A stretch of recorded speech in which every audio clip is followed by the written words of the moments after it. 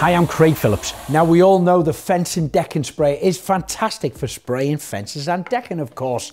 However, it's also amazing for spraying almost anything, wood or metal, around your garden. Applying your paint with a paint sprayer makes it so much quicker and easier than a paintbrush or roller. An awkward bench like this with slats is a simple job to do when using your paint sprayer.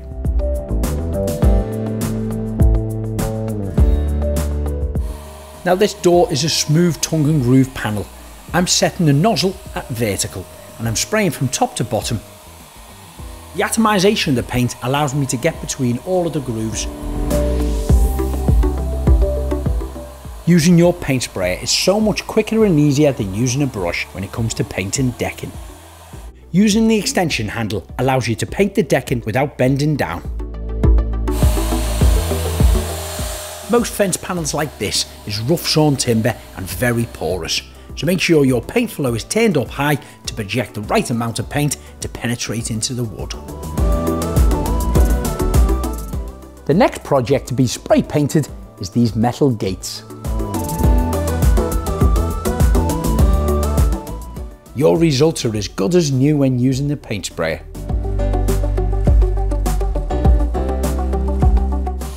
I'm going to demonstrate how versatile it is when it comes to spraying hard items like this section of picket fencing.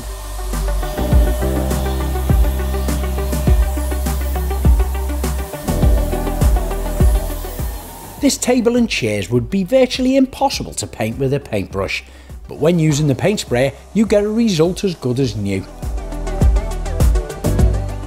You can use virtually any paint, any colour, any brand, whether it's water or oil-based paint.